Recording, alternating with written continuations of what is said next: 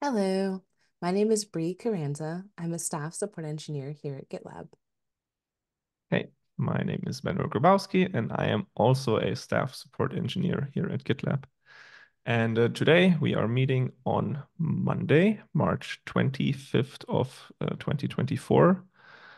Our promotions have become effective on February 1st, actually, but the timeline has been a little tricky, and we've been meaning to record this for a while. The whole process is a little in the past already. I think we had to hand in our promotion documents on December 18th last year, if I remember correctly.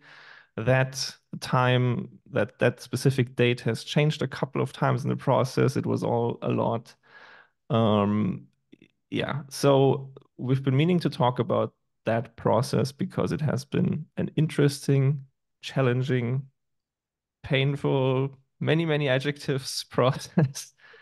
Um, we've certainly learned a couple of things, and we generally enjoy reflecting about that kind of stuff and do sometimes get feedback that is helpful to others. That's why we're recording it. We wanted to record it a little bit earlier, but we've been busy, as you can imagine. So now we're finally here. And well, Brie, you are usually the slightly more organized person. So I'm assuming you have like kind of an agenda.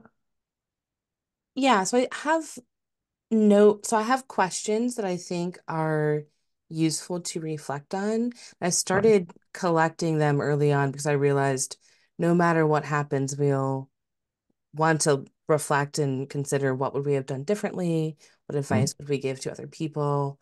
I also just have a few quick notes that I've taken in the weeks since the promotion became official because, mm, like you said, time slips away and we've already started doing the thing. So it's been right. interesting to see what that has looked like already. Yeah. Let me add a quick clarification already because I just realized I didn't really explain what that means. Like our promotions have become effective February 1st. We didn't know on February 1st. We were only told later. But if it was successful, then it would be retroactive. So that's what that meant. Yeah, and as you said, like during that process, there was so many instances where we both said, "Oh, wow, we'll have to reflect on that. We'll have to talk about it afterwards, share our learnings, feelings, experience." Um, and I never really took any notes. It was just after a while, it was enough occurrences like that that I felt like, okay, whenever we finally sit down and record a conversation like this, once we get started, we'll never run out of things to talk about. But I do appreciate that you're a little better prepared than I am. So, one thing that comes to mind that isn't in my list of notes, but I think we felt fairly strongly at the time was there were lots of things that were important to us, things that we did that didn't make it onto the promotion document. Yes. Yeah. And I guess 2 points, and then I'll like open it to you. One, that was really painful because there were things that were important and I put on the document, but then later as I'm going through, I'm like, yeah, I know it doesn't make sense to include this. A lot of those things were things that only spoke to part of the support team. I'm thinking in particular things that were unique to our SGG. They were very Mm. important things, but staff support engineers thinking a little bit more broadly in terms of impact, so they didn't make sense to include. And that was painful. And I wanted to say something about it. Yeah, it's not fun when you have to realize that the things that you care most deeply about and you think are your best work or most important to you are not necessarily the things that fit the role description or are very marketable. I'll say, ugh, I don't like that word, but honestly, I feel like one of the things I've learned going through my career development is that the higher you go, the more important that becomes, like how you sell your work as well. And that to me as a very, I don't know, technical, very much see myself as an engineer. Um, and I think a lot of engineers really don't like that part. I'm doing excellent engineering work. Isn't that enough, right? Like I felt that so often. Why can't I just be excellent and then be seen and that should be enough? And I still feel that, I don't know, in a perfect world, maybe that's how it should work, but that's not how it works. You need to be able to speak about your work, explain why your work is important yourself. Like you can't rely and you shouldn't rely on your manager or your reporting chain. And I don't mean that in an accusatory way, like, oh, managers sucked. I don't see what. No, no, no, no, no, no. Really not. My manager in particular is super aware of what I'm doing and encouraging, but not of everything and not of all the details. And it is in the end part of my job again, as I climb higher and higher, especially to also know for myself why the things I'm doing are important, right? That's kind of the flip side of it. Because your time becomes so much more valuable, you need to be very aware of how and where you spend it. And I think part of the pain that you mentioned comes from realizing that, I guess that thing that I really like actually is not necessarily the best use of my time anymore. That kind of sucks to realize. But yeah, I agree. Like writing the promotion document and having to trim it down and realizing like, wow, like I'm not even with a single word gonna mention this big thing. That's not fun. For me, the specific example would be my involvement in recruiting and hiring, which, if you know me, I am very involved in that. I spend a lot of time on that and I like it and I think I'm fairly good at it and have a good impact and influence. Not a single word in the promotion document. I think I was like in some quarter the person with like the most technical interviews. Like it's a significant amount of time not relevant to that promotion. It's painful. I really like where you got to on reflecting on those activities when you realize they don't belong in the promotion document. It's actually like an early exercise for once you get the promotion, how am I spending my time now? That was a question I had is, okay, I have the promotion. There's a small amount of now what do I do? Hmm. Part of the answer is do what you've been doing because that's how you kind of got here. You actually kind Right. of know until things become more clear. And that's part of why the timeline for us recording this is helpful. We're still in that it's new phase. Right. But part of what guides you is, yeah, if it didn't show up in the promotion document, is it worth doing? Hiring is an interesting example. It's different when I was from what I was thinking of, because that's something that you'd very much still have to consider. There are things that you do that take up a lot of time that are worth doing that also don't make sense in the promotion document. Yeah. And I mean, it also gives you an idea because we always iterate on what is the expectations of our roles, right? Yeah. So maybe one thing is for me to say, well, okay, now that we look at expectations and like performance criteria for staff, is hiring in there? If not, should it be? Yeah. Yeah, that makes a lot of sense. Um, Another thing that came up for, I think came up a lot during the promotion process was the staff engineer's path. And I know you and I look at that book very differently. Um, when I was thinking about the question, like things I would recommend to other people, things I'm glad I did, I very firmly put read the staff engineer's path on my list of things I would recommend. With your feedback and your thoughts like on it in mind, what I would keep that advice, but I would sort of say it's not necessarily worth reading because it's going to be groundbreaking. It's worth reading because I think it is good to have heard the things in it again recently. And I think Hmm. it's good because I feel like the book looms so large. The Yay, book staff looms, party. I know, yeah, yeah. Um, The book looms so large in like these conversations that having it's almost like the summer reading book club thing where having read it permits you to Oh participate in yeah. these conversations. And so, yeah, has your thinking Yeah, on I it mean, changed?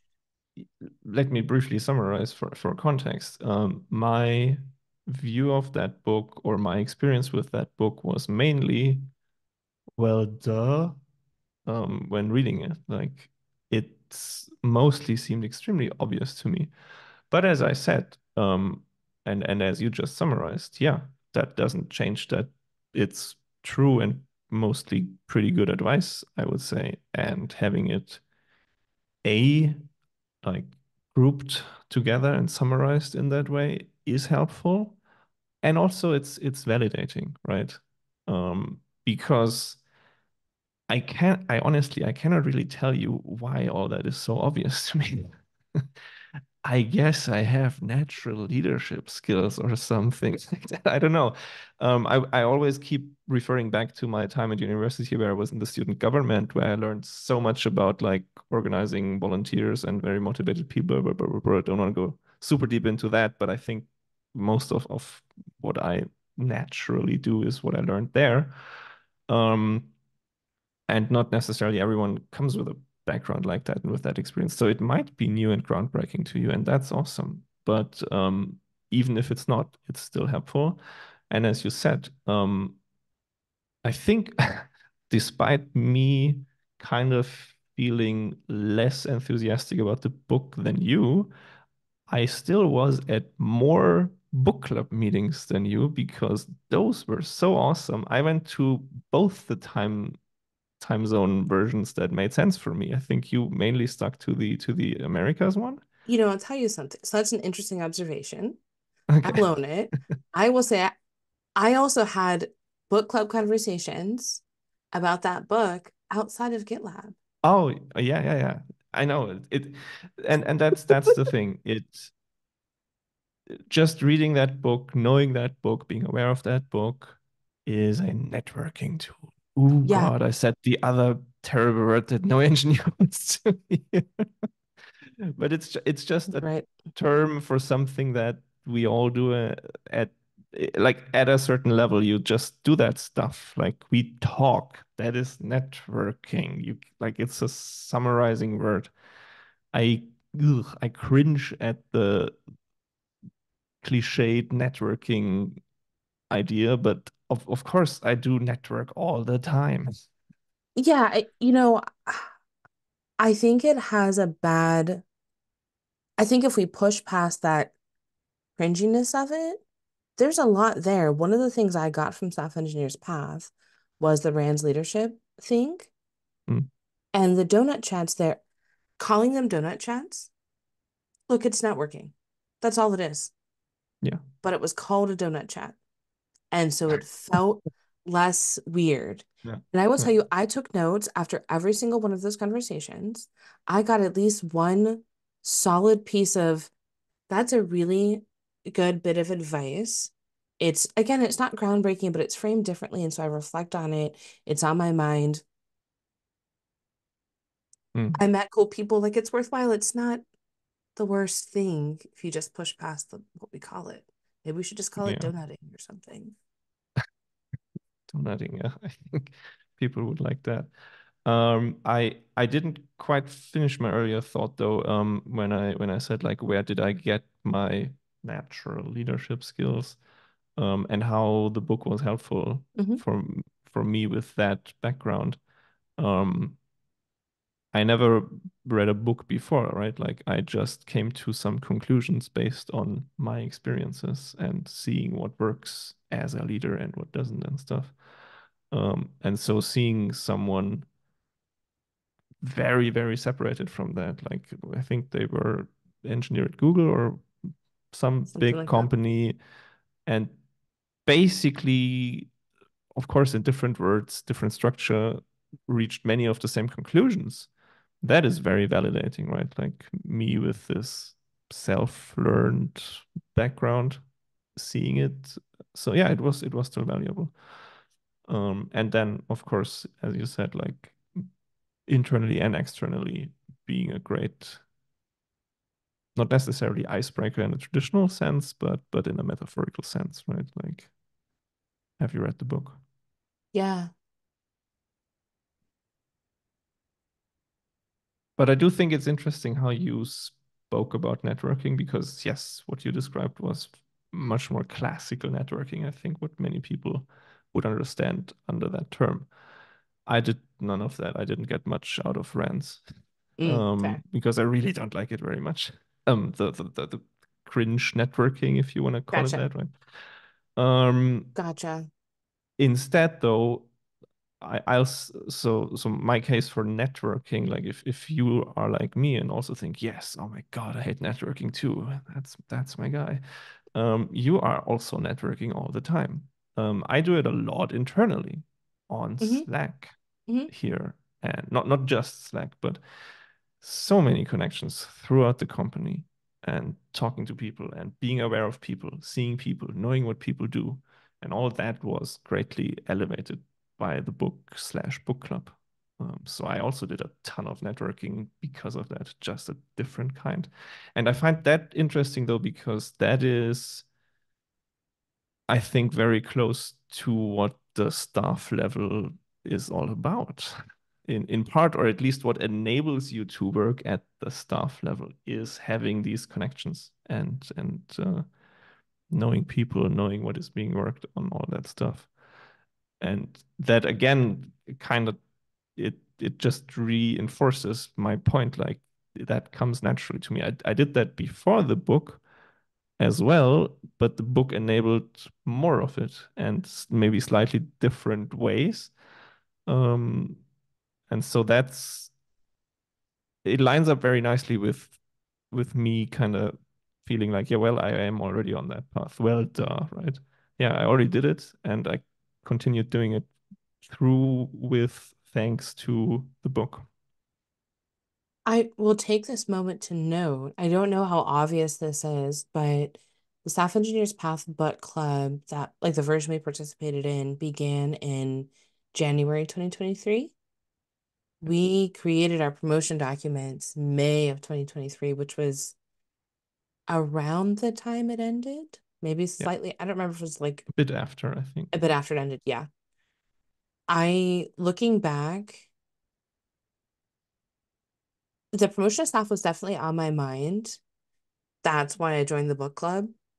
Yeah, And I think I think that because as we've kind of discussed, there was this common truth to what was in that book club and the lessons you've learned because that was all sort of common, it reinforced, oh yeah, this is the path that I think I'm on. right, There's no reason to wait here. I'll right. just go So ahead and do the thing. I'm for not missing something.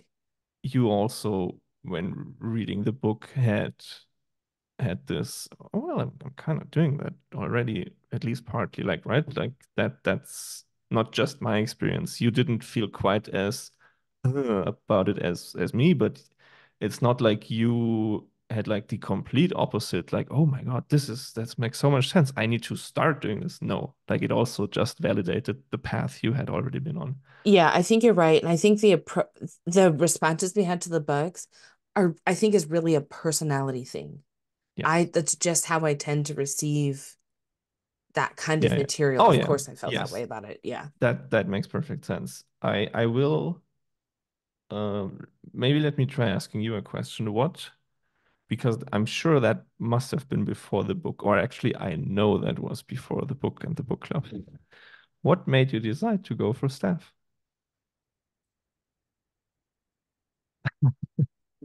That's an I can amazing give you question. I can give you a Hmm. little more context why I'm asking this, Sure. because let me answer.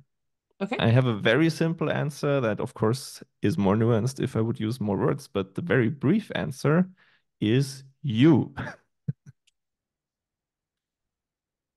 Thank you. I think so, it's sort of twofold. For me, it is other people. For me, it is in part other people. When I joined the team, people like Cynthia and Will were staff or on the way to staff. And I looked at what that role gave them or gives one the ability to do to help the team. To me, it's all about maximizing the impact I can make on the team for the value for the effort I put in.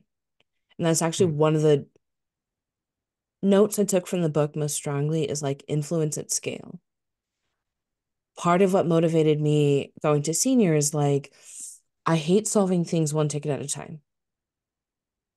Let's, I get it. We have the individual tickets are important, but if we can look at why we're having that ticket and solve it 10 tickets at a time with a docs Yeah, update. I mean, I think that goes without saying. Uh-huh.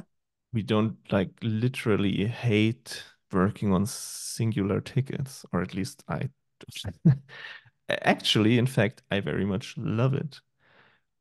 So I do want to have the time I need to work on the tickets where that's the only way forward, right? And so Yes. to allow for that, we need to eliminate everything we can where that is actually not what we should or should have to do, where it can be more efficient differently. That makes sense. I think an important lesson I've learned just along the way on this kind of thing is saying yes to the right thing. Yeah. Yeah, So yeah, take and that cliched thing, like if you say yes to everything, you're also saying no to a lot of things, because then you, right? You can't say yes to everything. Every yes is also a no to something else, but it's an implicit no, not an explicit no. so yes, that's part of it. It's also if I yes, that's part of it. I'll extend and maybe this is saying the same thing in a different way.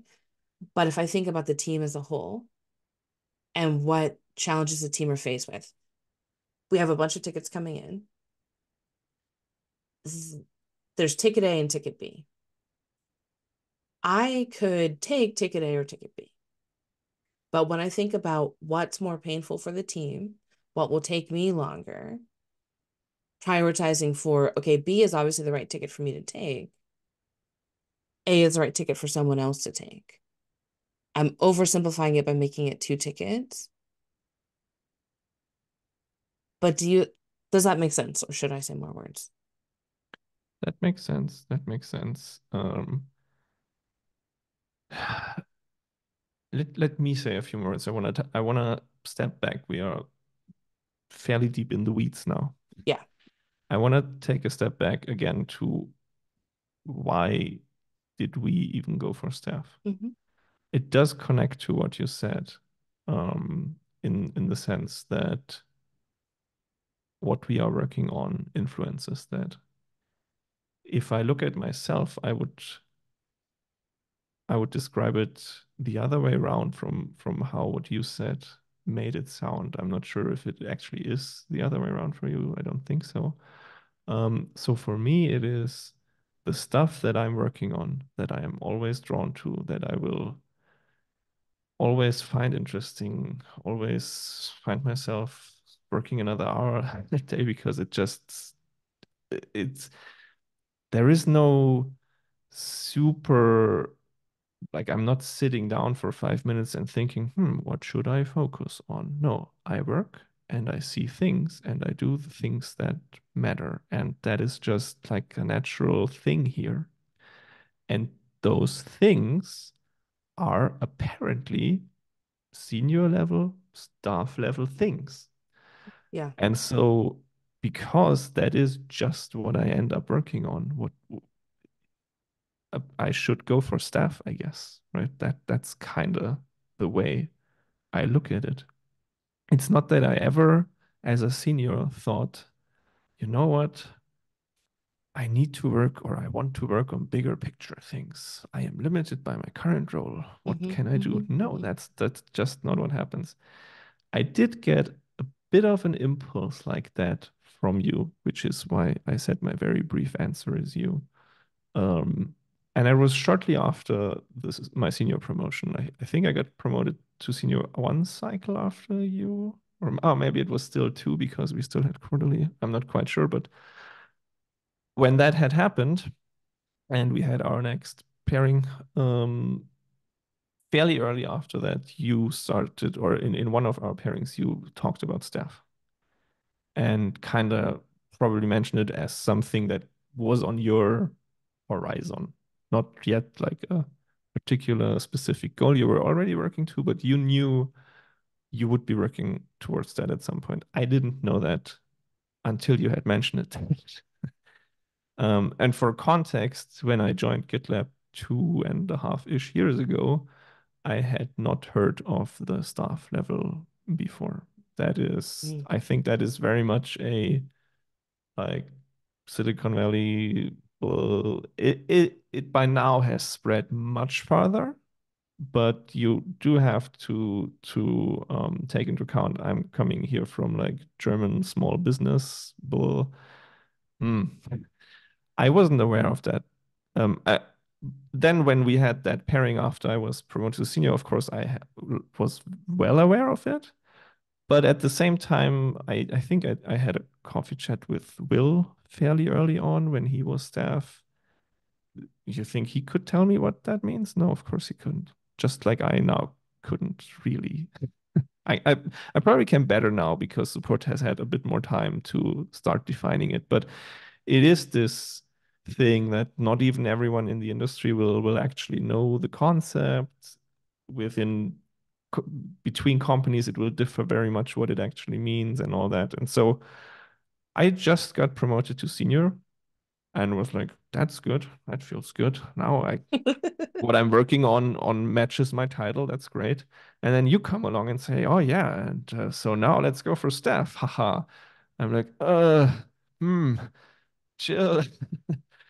And like you weren't pushy or anything, but I was set to be content for a couple of years now as senior. And by mentioning it, you planted that seed in my mind though. And as I just said, like I keep working on that stuff. And so after a while I start realizing, oh yeah, no, actually she's right. Like that feels like more than senior level. And also um different from what I see other seniors do. So apparently there is a difference in what I'm working on and how I choose my focus points and everything. Yeah. And you know what's so interesting about this is that then later in the process, I became much more pushy about it. At least that's how it felt at times. Maybe you can share your perspective on that. Sure. So it was a lot. Part of why I framed when the book club started to now is it was a long process from when I really started thinking about it seriously, which was probably January 2023, and now. Which for very brief for Yep, context, which is around that time that I just mentioned after my senior promotion, right? correct. November 2022 was my senior promotion. So that I was very early to join the staff book club, one could say. It was just a couple of months after my promotion. Gotcha. And I would probably not have joined if it hadn't been for you. So that Gotcha. also ties into that. So that's an so that's another point. I'll skip my other point because I partly forget it. Doing the decision to seriously work towards the promotion was a big thing. The journey was a lot. I Yeah. in a way, I feel like I became a staff support engineer during that process because it was like a year and a half. Everything I did, I had in the back of my mind everything I was learning and reading and thinking about being a staff support engineer. So it's like, okay, this thing, is this the right use of my time? And also, hey, how can I zoom out and think more big picture on this? As that was all happening, I was getting opportunities to work on bigger picture things that let me practice. I don't want to say practice what I was learning, but put all of that theory and stuff into practice and not being alone while doing that. made it really easy on all of those days when I was like, this is really hard and really annoying. I don't know if I feel like doing this. Mm, It made it easier to, okay, it's just a bad day. It's fine. Let's keep doing it. So thank you. mm. You're welcome. Likewise. Yeah, I think that not being alone on it part can hardly be overstated. I'm not sure how visible that was to the outside, but we really worked very closely on our promotions, right? Yes, I have a note on how visible it is. Okay. I will commend us for the pairing issues. We Yeah. actually did a very good job of keeping track. We're having a same level. We're going to be talking about promo docs, maybe this element of promo docs. You can actually kind of reconstruct Mm, that just from that project. yeah. Yeah, that I mean that's true. It was certainly very transparent. Um, I guess I was more wondering, I don't think people pay that close attention. If you looked, it was very visible, but I don't think many people looked. I mean, our promo docs were public the entire time we worked on them, for anyone to see.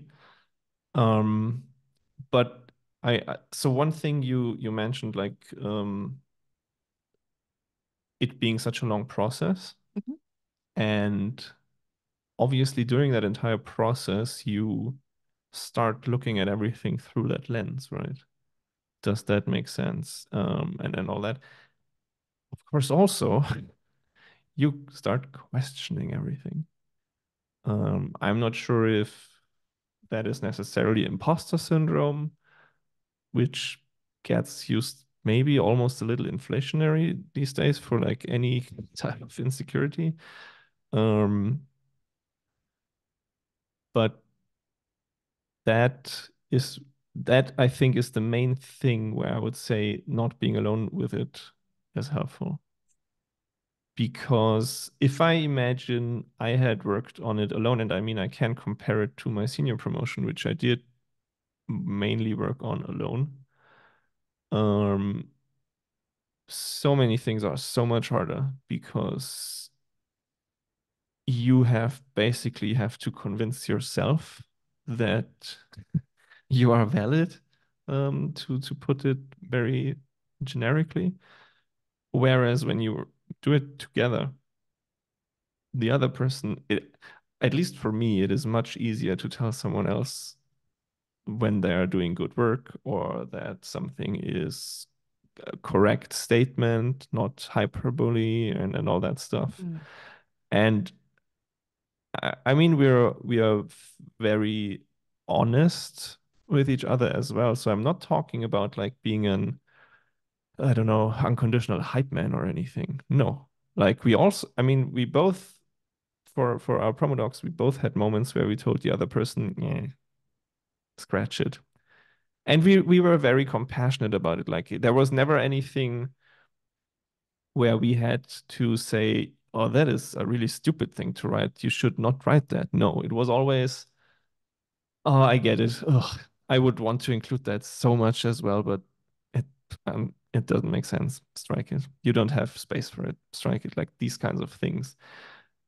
And on the other side, but also we had so many moments where we said, you you do realize that this point needs to be much more emphasized, right?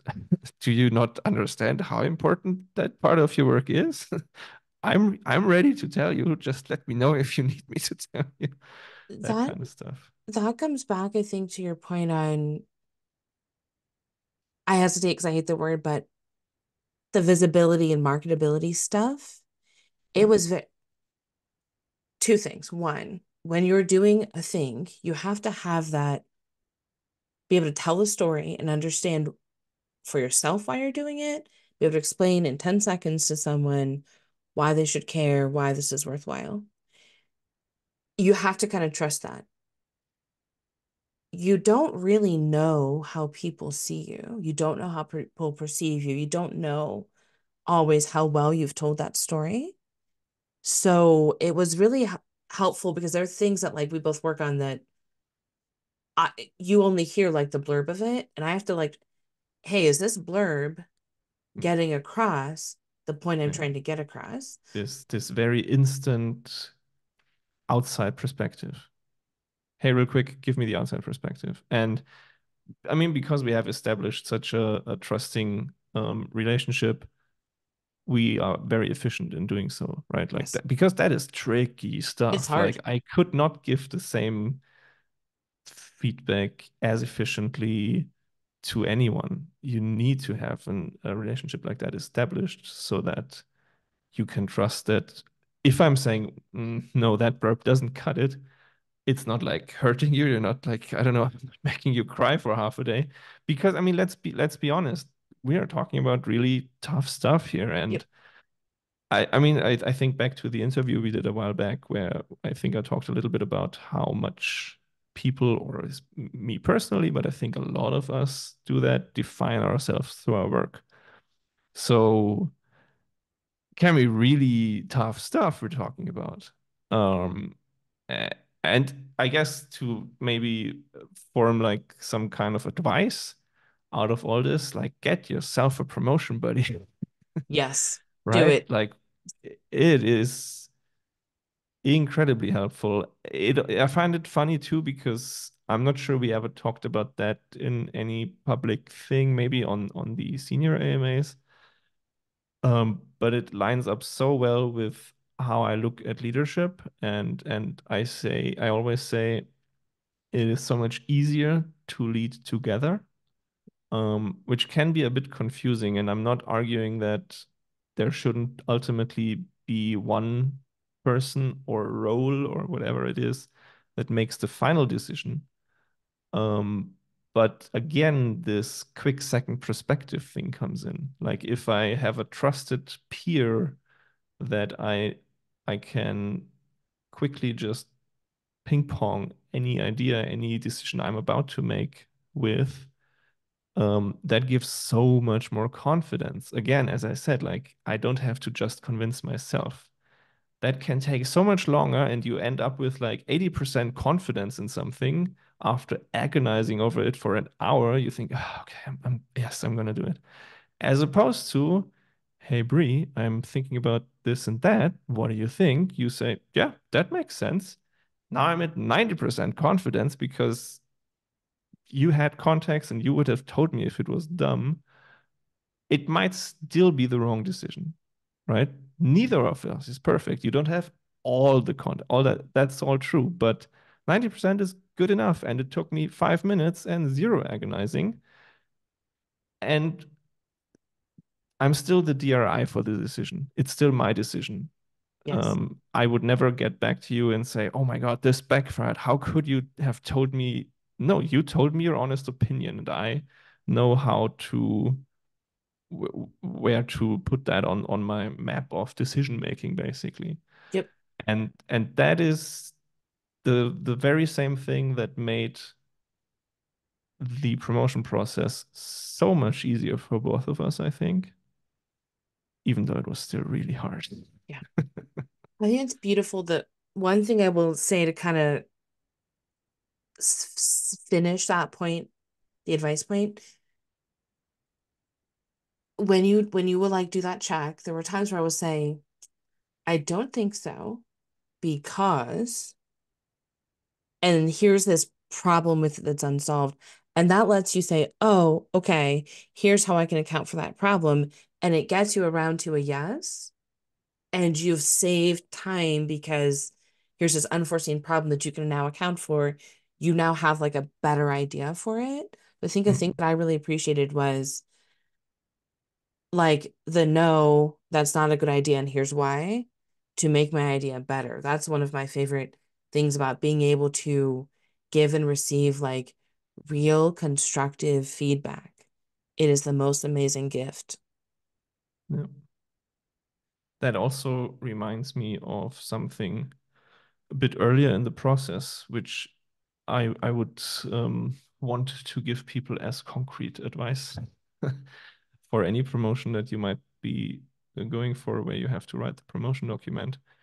Um, and again, that is transparent in the edit history of our docs, but not easily visible because you have to know, you have to look for it basically. But we wrote parts of the initial drafts of our documents for each other, Hmm.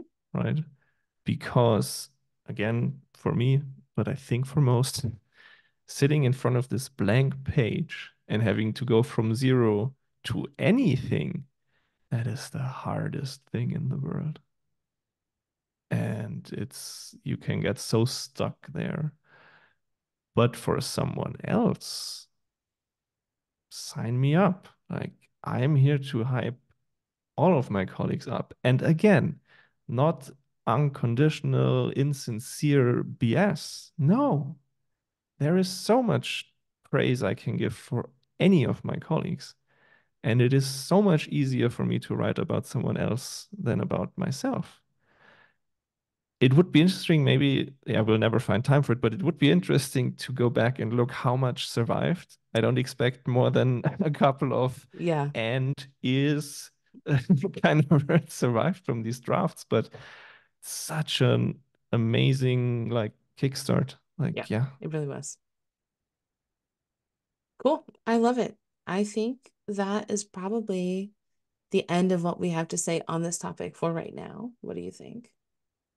yeah, I think so. I mean, I think there is countless more things to discuss, but I think kind of as I hoped, as the person who did not come with an agenda, just with the knowledge that we would never run out of things to talk about on this topic, we kind of, I think, found a fairly okay way to have this be like a bit of an here is how it went for us, and here is a few pieces of advice we can give you based on that kind of structure. So yeah. Cool. Thank you. Thank you. And anyone who is going for a promotion, hit us up with follow-up questions, anything that was unclear. Uh, you will easily be able to hit either of us for another hour of talking about the topic with many, many more points.